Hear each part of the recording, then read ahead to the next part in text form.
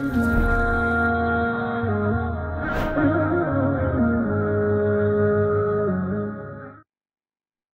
të nderuar të RTI-së, vazhdojmë tutje me rrjedhën e emisionit 104.1 tek pjesa e tretë, musafiri në studio. Për sot kam të ftuar Xheladin Ujkani, dentist i fëmijëve. Nderuar, përshëndetje, mirë se erdhe. Faleminderit për ftesën, përshëndetje edhe juaj. Faleminderit nga ana juaj. Interesant, dentist i fëmijëve. Pse dentist i fëmijëve zgjodhe këtë profesion? Pse zgjolla? Kur e kom kry shkollën e mesme, derisa e kom përfundu, thoj se s'kam vendosur ku më shku. Mandej edhe për me zgjedh stomatologjinë ka qenë jo e lehtë, për me punu me fëmijë, ka qenë krejt e rastishme edhe për shkak përvojës teme në shoqëri civile, e kom pa që ka nevojë në edukim me punu shumë me gjenerata të reja me fëmijë të institucione parashkollore e fillore, edhe e kom pa që ka mungesë shumë të madhe të dentistëve për fëmijë, po edhe mungesë të përvojës të mirë. E ke pa që ka mungesë të madhe, është kjo mungesë hala? Nuk është edhe mungesë e madhe, po për me punu me fëmijë, duhet me i dash fëmijët. Duhet me njoftë mirë shumë punën me fëmijë. Edhe duhet me dash punën me fëmijë. Sa është e lehtë me u marrë me fëmijët? Ne dim vetëm si prindër që jemi, pra nuk e kemi të lehtë të mirëmi me fëmijët. Edhe ato pa e dhim të dhami. Pa pas probleme në këtë rast shëndetësore. Në këtë rast, ju si mjek, cilë është raporti juaj me fëmijët, me pacientët këtë rast, apo pacientët? Po, krijimi e raporteve miqësore, të besueshme në mes të fëmijëve edhe dentistëve, është parakusht kryesor për një vizitë suksesshme të stomatologjike. Kush e lidh raportin miqësor mes dentistëve e fëmijëve, janë prindërit e fëmijëve. Mirë po, gjatë vizitës kur janë në klinikë, në asnjë moment i lutemi gjithmonë prindërit që mos na ndërhyjnë punën tonë në raport me komunikimin tonë që kemi me fëmijët. Se shumë shpejt fëmijët e kuptojnë që na jemi të miqësor me ta, jemi të besueshëm, edhe çdo gjë që themi është e vërtetë, nuk në asnjë moment nuk i mashtrojmë. A besojnë gjithë fëmijët që jeni miq, sepse në fakt, momentin që hyn në derën e ordinancës, fëmia e sheh mjekun e dhëmbëve si një armik, në fakt. Jo vetëm mjekun e dhëmbëve, por edhe në përgjithësi. Pra fillon të çaj, fillon në fakt forme, ka një lloj urrëtie për shkak jo pse ka urrëtie të si person, por për shkak të frikës që ka me pësu tek dhimbja e dhëmbëve, siç nifet. Po tash na kemi punu shumë edhe në institucione parashkollore, edhe fillore, tash kemi në kanalin ton 2700 video edhe i përgatisin prindërit paraprakisht para se me lanë vizitën të na, ju tregojnë për punën tonë, për imazhin tonë, për komunikimin që na kemi të përditshëm me fëmijë. Ato çfarë kemi pa në foto, në video, ajo është komunikimi juaj real edhe me pacientët. Asnjëherë nuk ndryshon. Nëse duhet me qenë me pas përvojë edhe psikologjike në raport me fëmijët. Momentin që një fëmijë hyn në klinikë, unë e di me kanë punë. Edhe di çfarë çasti duhet me pas për me pas sukses me një fëmijë. Edhe janë raste të ralla që na dështojnë. Zakonisht nuk caktojmë termine për fëmijë 1 vjet e gjys deri në 2 vjet. Se e dim që s'mundemi me pas sukses. E kur na nuk kemi sukses, e di që s'mundet edhe dikun tjetër me pas sukses përveç rasteve kur i mbajnë me forcë me dhunë, aja nuk është zgjidhje. Është zgjidhje e përkohshme, po që merr frikë e traumësh për të jetën.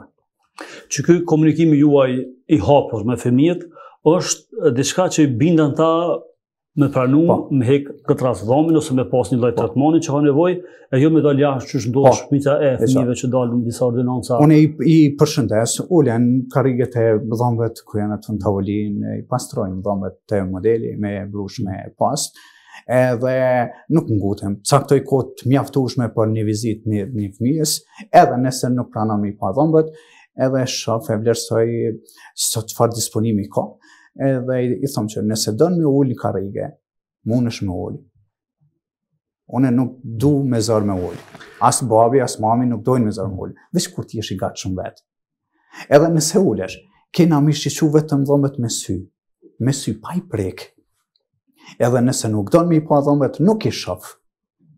Edhe me njerë fillojnë me kuptu që kanë bojnë me një person, me një dentist që mundet me qenë i besueshëm me këtyne. Edhe në asnjë moment, asnjë veprim s'boj pa ju tregu çka duhet me bë, çka kemi me bë, edhe a mundemi me i pa dhëmbët? Po. Edhe ju thomë, nëse nuk doni mi pa dhëmbët e juj, jënë t'juj, t'ju vendosi për dhëmbët e juj. Asë që nuk mundin mi pa dhëmbët e mi, se unë e vendosi për dhëmbët e mi.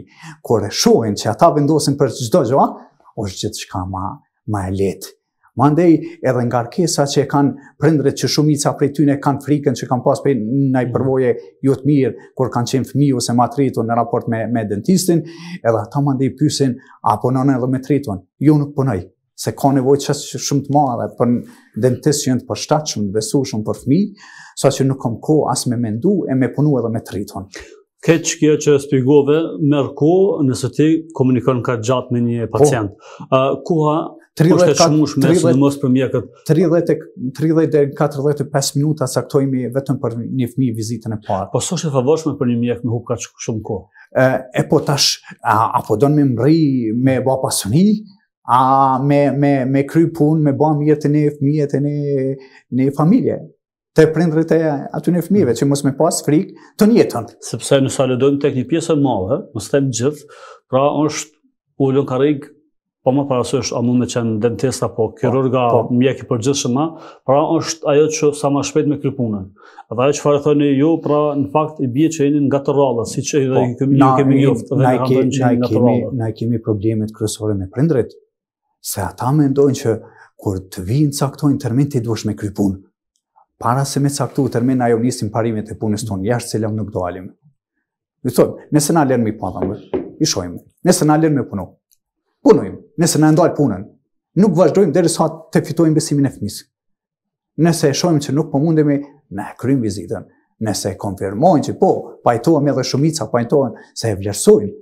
Se o kam pas vetë na i përvojë të mirë gjatë jetës, o me të njëjtit fëmijë kanë dështu në vizitat të maheshme të dentisti, edhe dojnë me gjetë një dentist përshtatshëm për fëmijët e tyne. Kështu që është shumë e lehtë nëse kërkon dentist për fëmijë, stomatolog për fëmijë, dalin pamjet e videot tona, të punës tonë, të aktiviteteve tona me fëmijët e institucioneve parashkollore, fillore aktivitete publike, po dhe punës drejt për drejt në klinik me Sa fëmijë jetojnë me ditë të tëra, duke pasur probleme me dhëmbë, dhimbje, madje duke qajt, nuk shkojnë tek një mjek i dhëmbëve, tek një dentist për shkak të frikës që kanë, njëkohësisht tu ia vënë një mbështetje edhe prindrit se nga dëmshmëria si prindër ndaj fëmijës e lënë të hek keq, të kanë apo të shajt, të ketë dhimbje dhe nuk e çojnë tek dentisti. Është një gabim sigurisht i madh.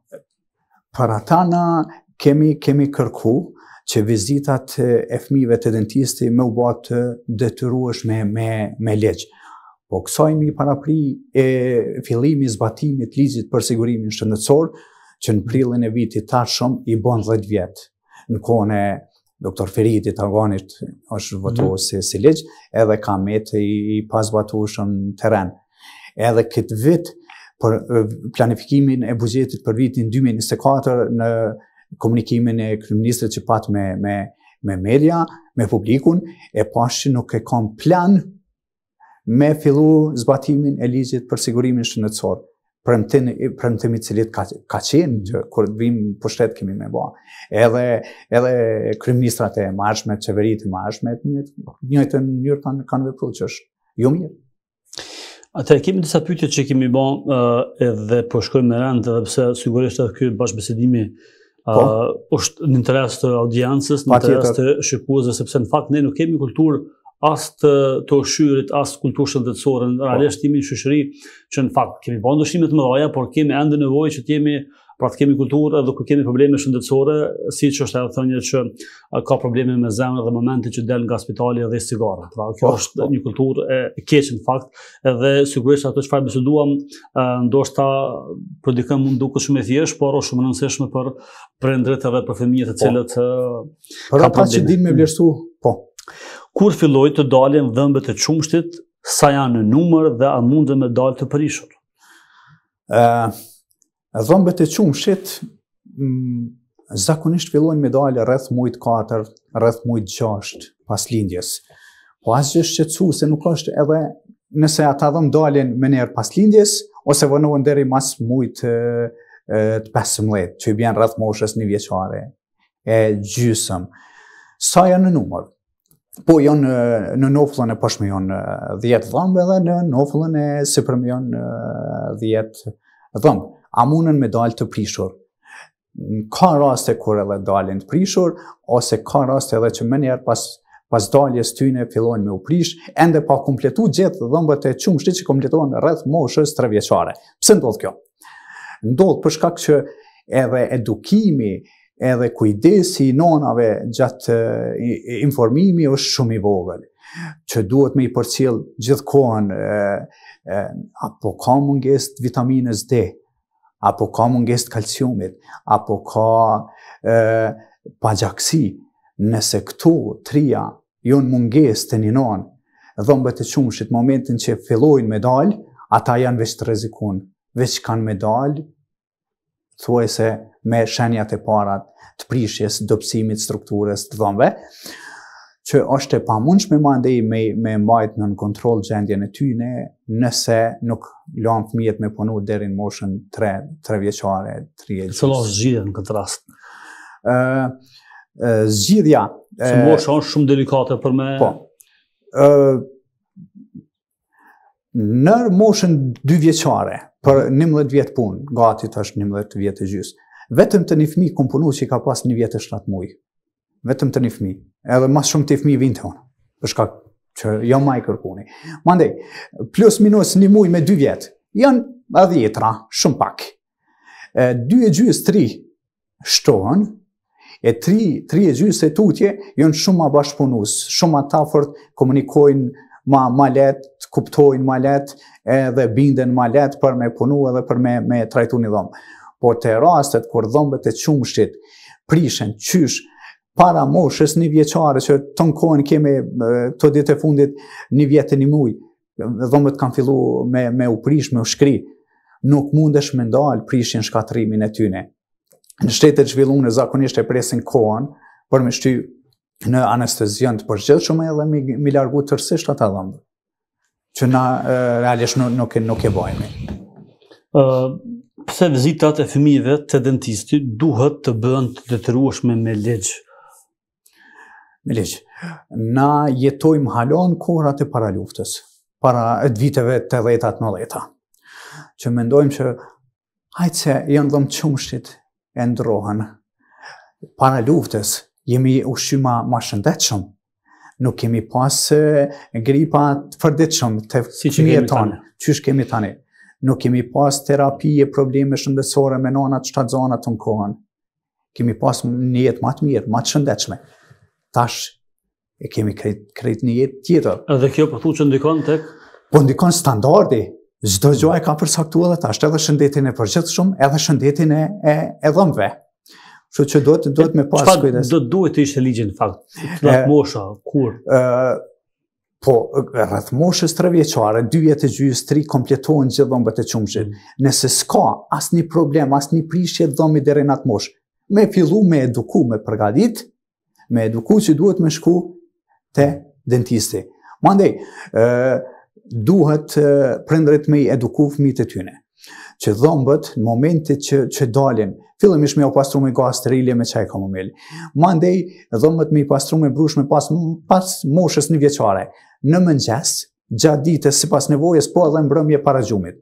Mandej me i eduku, me me ushqime të shëndetshme, me pemë, perime të freskëta, me ujë, me produkte të qumshit, me çaj kamomil, e me i largu sa më shumë prej ushqimeve që kanë shumë sheqer, shumë krip, prej pijeve të gazune, edhe prej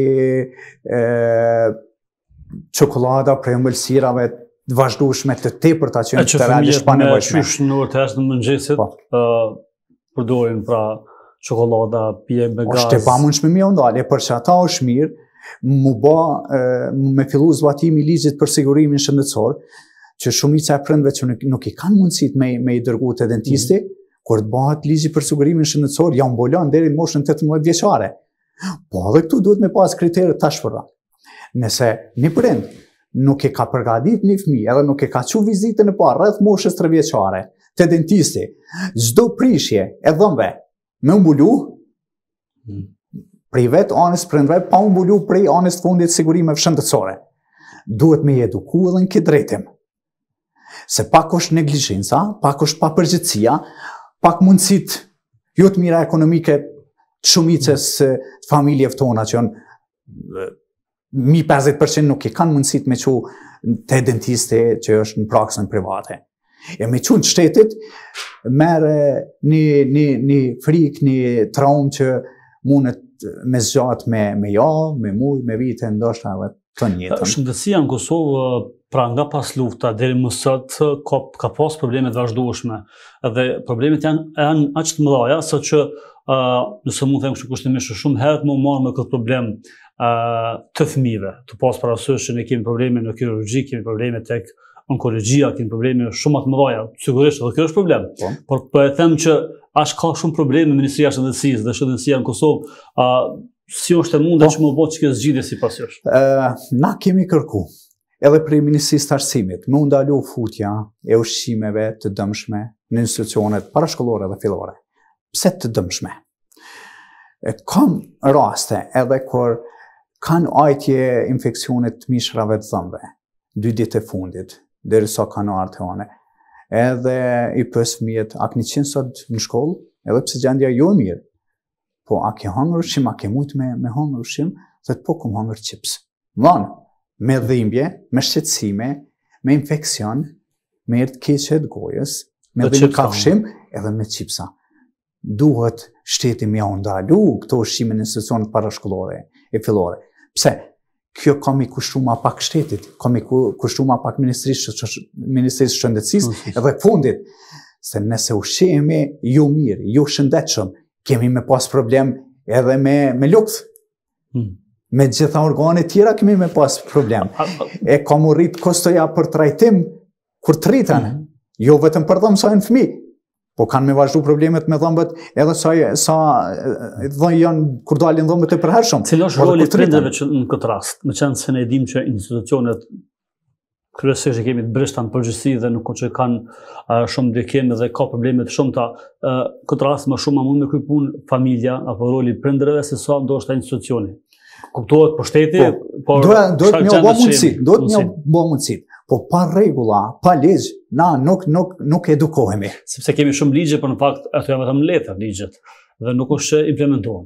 Po për çata na po kërkojmë mos zbatohet. Po me gjetë një mënyrë të mirë të zbatimit tyne. Për shembull, njëra prej strategjive që është bërë për sigurimin shëndetësor, thotë që duhet mu përkra fëmijëve tonë.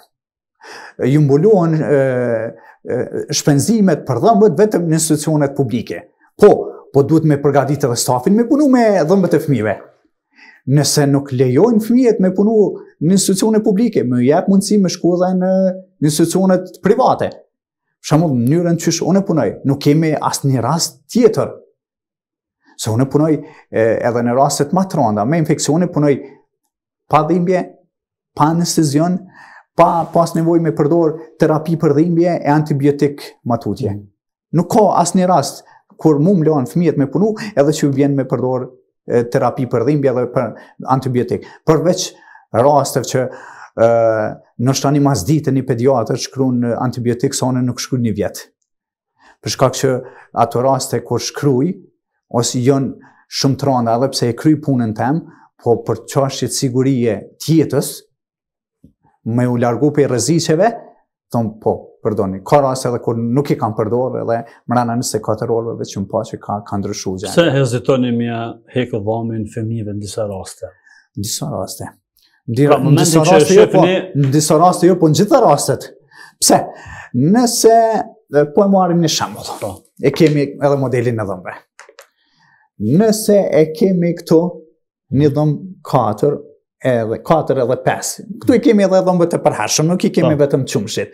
Nëse i heqim 2 dhëmbë në mes, nëse një fëmijë ka 4 vjet, ose 3 vjet, ose 5 vjet, dhëmbi 4, që i bjen dhëmbi i përhershëm andej, i njëjti del moshën 9 vjeçare gjysmë 10. E i 5 i del 10, 10 e gjysmë 11. Nëse i heqim dhëmbët para kohe, dhëmbët e qumshit që janë 4 edhe 5, mallartë e parë edhe 2 të qumshtit. Nëse i heqim para kohët të dytë, që shpesh herë ndodh, shumë të në rasteve edhe në BE, po këto kur hyn anestezion duhet me heq gjithë, që na nuk punojmë. Çka ndodh? Dhëmbi 4 del 1 vjet para dhëmbit 5. Tash, nuk del në vendin e vetë, po del pak ka pjesa e 5-shit. Dhëmbi i 6, mollari i pari përhershëm, nuk del moshën 11 vjeçare, 8 vjeçare, 9 vjeçare, del moshën 5 vjeçare gjys 6. Edhe qysh në fillim nuk del të vendi vetë, po e ka hapësirën edhe të 5-shit. Del të pjesa e dhëmbit 5. I kthyn ka pjesa e dhëmbit 5.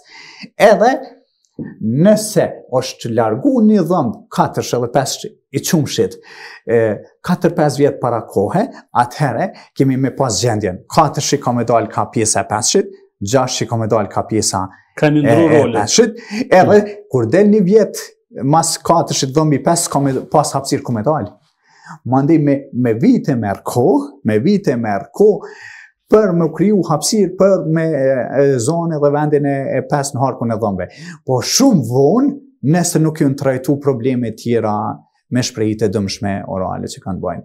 E çka ndodh, edhe me familjarë tonë, jashtë që janë, i kanë heqë dhëmbët e qumshit për shkak që kanë vendosur institucionet, që nuk pajtona me atë mënyrë të punës. I kanë heqë dhëmbët e qumshit.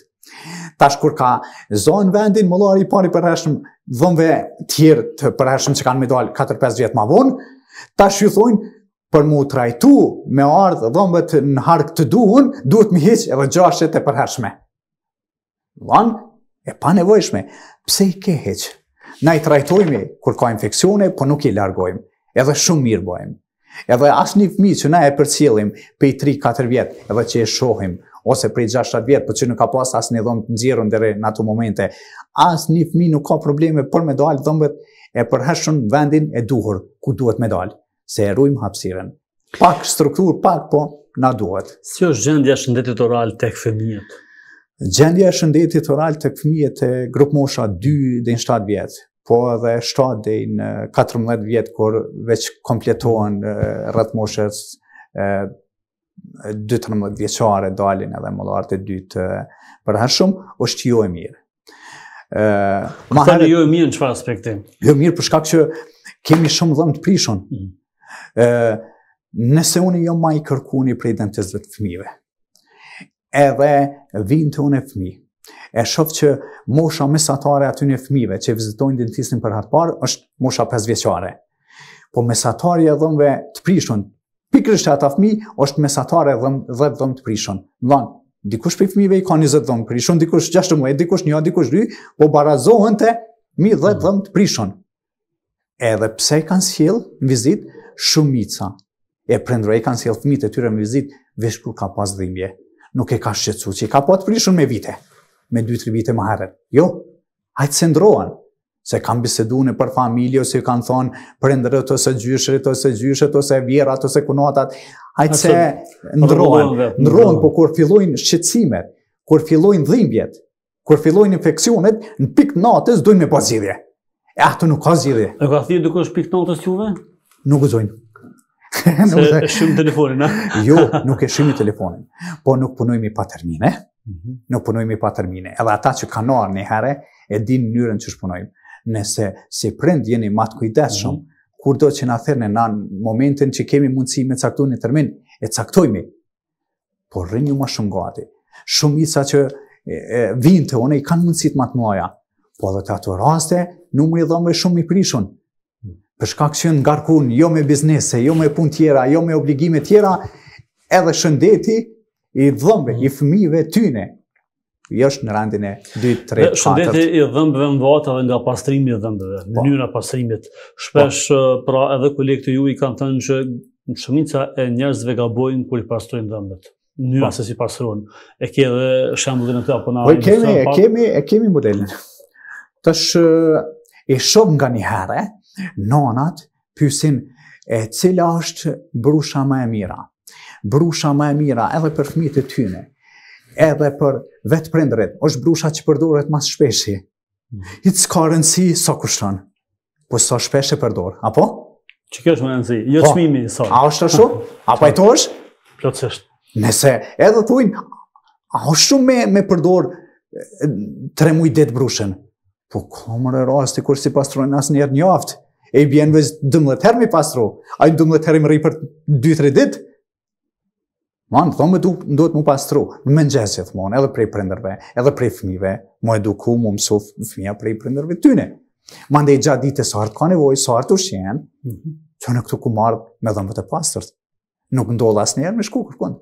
As me dalë në rrugë, as me shku dikund, pa i pastru, as ma pak me punu me dhëmbët pa pastër. Qysh pastruan dhëmbët? Ka mënyra ndryshme. Po, ma e mira është nëse e dhëmbët, kur ti mbyll dhëmbët në formë rrethore, lart poshtë, lart poshtë, lart poshtë, lart poshtë. Mandej, gropat para pas dhëmbëve të poshtë, edhe të dhëmbëve të sipër, edhe sipërfaqen e brendshme. Më thonë, mu përfshi se cili dhëmbë, se cila sipërfaqe e dhëmbëve. Edhe kemi raste kur i pastrojnë në mënyrë të gabueshme, djathtas, majtas, pa e pastru pjesën e rreth mishit dhëmbëve, pa i pastru gropat. Që kemë njërë është edhe për të rritrit edhe për fëmijën, për përgjithësi. Mandej, une nuk pajtona, edhe me prindrit kur thujnë, ja kina marrni me zalë që bjene dhe sa banë 3-4 minuta. Ku e ka durimin e fëmijë me pastru 3-4 minuta e dhëmbët e qumshit? Rastet ralla janë. Qka, ju thëmone, pastroni edhe 20 sekonda, edhe gjysmë minutin e se doni, ama pastroni sa artë hani ushqim. Mos leni ushqim mi sipërfaqet e dhëmbëve asnjëherë. Momenti që të hani ushqim, me i pastru dhëmbët. S'ka hiq rëndësia i pastron 3 minuta, 4 minuta, gjysmë minuti. Le ti pastron sa të thonë të ushqen, edhe plus mëngjesën mbrëmje, atëherë jemi në rregull. I ke disa fletushka me vetin? Na të regon që ke marrë? Po. Atëherë, folim veç për pastrimin e dhëmbëve kur duhet me i pastru dhëmbët. Kemi dhëmbët, duhet mu pastru në mëngjes gjatë ditës sipas nevojës mbrëmje para gjumit. Mandej, vizitat e fëmijëve, kur me u bë te dentisti. Para moshës 3 vjeçare. Rreth moshës 3 vjeçare. Mandej, kjo është kërkesë për institucionet tona, për qeverinë, që me fillu implementimi i ligjit për sigurimin shëndetësor. Kjo tjetra është të ndalohet futja ushqimeve të dëmshme në institucionet parashkollore dhe fillore. Mandej, çka është me rëndësi? Na kemi kërku edhe prej Ministrisë të Arsimit për regjistrimin e fëmijëve në klasën e parë. Është mosha 50 vjeçare, atëherë kur fillojnë me dalje dhe daljen dhëmbët e mëllarët e partë për hershëm. Ata shumë lehtë e shumë shpejt prishën, ma shpejt se dhëmbët e qumshit. Kemi kërku që me bani udhëzim administrativ spaku, që prindërve kur t'i regjistrojnë fëmijët e tyre në klasën e parë, me pas një flet raport prej dentistit, me ditë gjendjen e dhëmbëve mëllarëve të partë për hershëm. Nëse kanë dalë, qysh janë? Nëse janë të prishur, me u rregullu. Qka kemi na shpesher diskutime në klinikë? Di çfarë pyetje bojnë prindërit? Pse doktor për ju prishen dhëmbët fëmijëve ka shpejt mëllarët e partë për hershëm? Po shumica e gjenerata aftona nuk i kemi hiq, se i kemi qenë fëmijë para lufte, edhe në momentin që ju në prish, janë largu, se nuk ka pas informim atëre, edukim qysh ka mundësi sot me pas. I kanë heq, i thomë, o ndërun, i thomë në emën, se zakonisht edhe kom qep mu prezentu me emën, edhe thomë me na po neve shumica as nasi për nuk i kemi dhëmë mëllarët e partë për hershëm, po thua. Po thomë se shumica i kanë tash me ura, 30, 40 vjeçar, 50 vjeçar shumica i kanë me kurora artificiale. Pse? Pse i kanë hup në moshat hershme dhëmbët e përhershëm tyne. Për shkak mos kujdesit, mos informatave rreth dhëmbëve të përhershëm. Tjetër, e kemi edhe rreth vizita. Pse jemi në gjendje me i dërgu të pediatri rreth 100 herë për 5 vjetë, E për 5 vjetë, kur se kanë vizitu dentistin? Duhet. Do shta nevoja është më shumë për pediatrin? Është, po prej 3 vjetë edhe për dentistin. Ma shumë ka me qenë mandej, nëse ju rrinë gati dhëmbe të qumshtit, kemi pas edhe mundësi mos mi që edhe të dentisti. Shpesh. A nëse nuk ju kene e gati. Një dhëmë me pas me infekcion. E mos mu të rajtu që shduhet që shpesh herë ndodhë. Se përvojen që është në këtë rast e komune me infekcionet me dhëmbët e qumshit, nuk është që i gjenë gjithkund.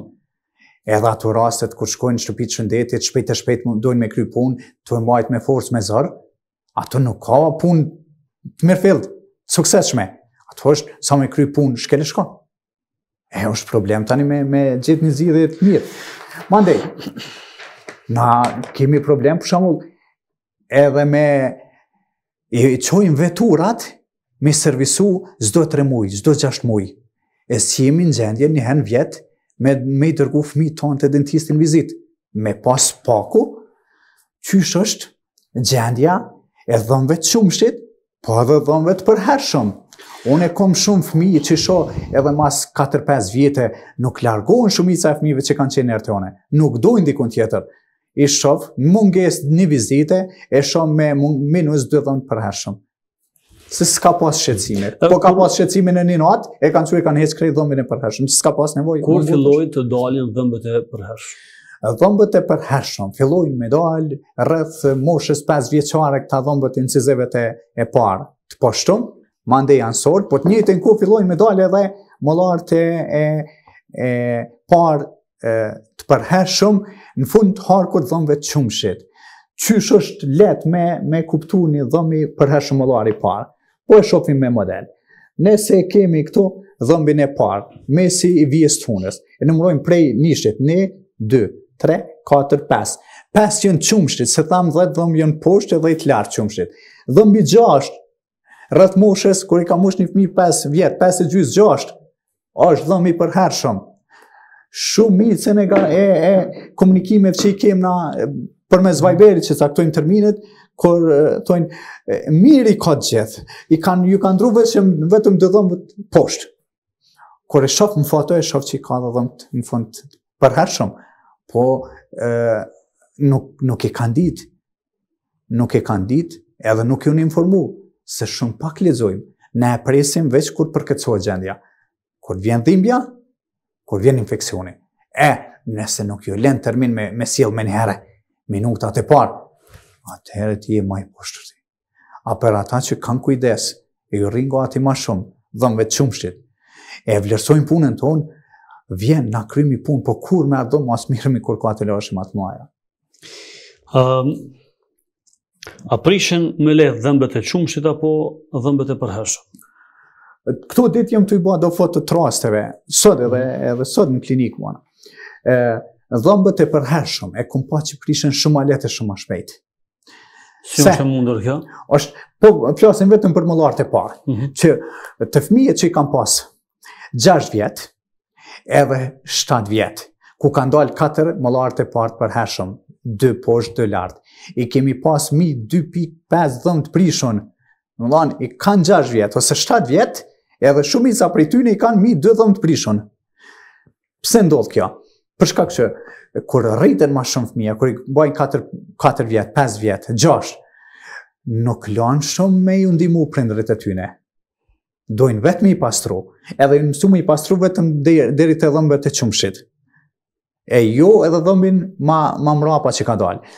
Mandej, shpesh herë merë kohë shplimi i dhëmbëve të përhershëm, prej mishit dhëmbëve, merë kohë me javë e me mujë. Ndërmjet mishit dhëmbëve, edhe dhëmbit metet ushqim. Edhe hala pa dalë dhëmbi i përhershëm, mollari i parë i përhershëm mirë, që shduhet misi për faqe, na shohim që është i prishëm. Shpesh herë ju thojmë prindërve, për cille kur të shplohet dhëmbi i qumshtit që shduhet, e sjellë se është i prishëm e duhet me rregullu. A kjo ndodh ma pak të dhëmbët e qumshtit, përveç rasteve kur e përmendu në fillim që kjo ndodh shumë të në raste për shkak të terapive që i kanë marrë gjatë shtatzanisë nonat, ose mos vitaminave që u shdash me përcjellje por një arsye se tjetër nuk kanë mujt me përcjell ose nuk kanë pas informata, nuk kanë ditë, ato prishin me njëherë. Anë shumë të në rasteve, prishin mas moshës 2-3 vjeçare. Mas shumë ko merë mu prish një dhëmbi qumshit, se sa një dhëmbi për hershëm. E që dyshme pak për neve. Nuk më ndodhë. Edhe, këtë në fund, s'kemi dhe shumë ko, pse shumica e fëmijëve kanë nufla të zhvilluara dopët dhe kafshim të gabuar? Po, kjo ndodhë për shkak të shprehive të dëmshme orale, që fëmijët mos me pas zhvillim të dur të noflave, po dhe me pas kafshim të gabune, të krydzune, kafshime të hapune. Kjo ndodh edhe për shkak të frëmarjes me gojë e jo me hund. Mandej gëlltitjes të kundërt, po edhe pozicionit jo korrekt gjuhës e mos funksionalizimit duhun të muskujve. Këtu ndikojnë edhe gërhitja, mandej bruksizmi, mandej ushqyerja me bebiran për kohë gjatë. Nëse një fëmijë edukohet me ushqy me njerë me mbajt bebironin, mandej me ushqy me shishe për shumë vite, aje ka me deformu harqet e nofëllave të poshtme në raport me ato atë sipërmen. Edhe ka ma eduku fëmija me marë frym me gojë. E problemet më të mëdha shkaktohen për shkak të frymarrjes me gojë, gëlltitjes jo korrekte, po edhe pozicionit tulgjuese. Shishja, po edhe bebironi e shtyp gjuhën poshtë, edhe gjuha mandej e ngushton noflën e poshtme edhe tërheq mrapa. Jo ndë raste, kur për shembull progenit që nofla e poshtme doket ma para në raport me noflën e sipërm, si kur këto, për shembull. Nëse këto raste nuk trajtohen para moshës 10 vjeçare, moshën 10 vjeçare veç pjekën nofla, ma nuk mundesh me ba levizje me nofla, mundesh me estetik me ndrejt kur të rritet, po jo me ba zgjidhje duhne që duhet me kanë realisht. Mandej kafshimet e hapura, mbyllet goja, po nuk mundën mu afru dhëmbët ma shumë, që shumë betet. Del gjua jashtë, kthehet, pa prek në dhëmbë fare. E këto jënë dy raset ma të ndjishme, ma të rënda, që duhet mu korrigju, mu trajtu para moshës 10 vjeçare. Mas moshës 10 vjeçare është shumë ma e vështirë, zgjat shumë, kushton shumë, po dhe rezultati nuk kemi pas kur që duhet. Po mbyllim me to fleta tjera që në kam vetë? Po, qka kemi këto tjetër? Po, edhe një nuk e kemi pas. Kur na duhet me punu me fëmijët, vetëm kur fëmijët dojnë vetë. Fëmijët dojnë vetë kur ka dhimbje, në fakt? Jo, bashkë kur ka dhimbje, ju thëmë prindërve, sidomos atyne që më njohin, mos të ngotë. E kërkoj një foto, dërkoma një foto dy vista shë gjendjen. Jëm gjendje me vlerësu, a ka pas dhimbje, a nuk ka pas. Pse? Se fëmija që nuk ka pas ma herë dhimbje, nëse u bon një hapësir mes dhëmbe, edhe kam betë ushqimi, nuk din me të regu një fëmi 3 vjetë e 4 vjetë, që i pepengon ushqimi, po thëtë po mdhemë.